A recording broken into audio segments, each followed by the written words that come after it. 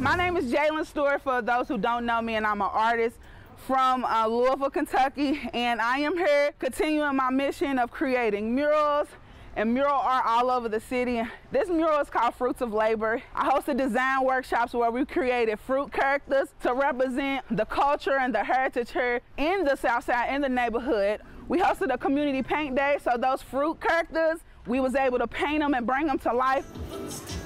We had this awesome blank brick canvas here, and to have something bring it to life like that is just, it's really special to us, and to tie it in with the produce also is even more meaningful for us. When I look at it, it lets me know that I can identify with it because I'm an African-American woman, and also it talks about the fruits of labor. What is the fruits? What are the good things that have come from the community? This is my goddaughter.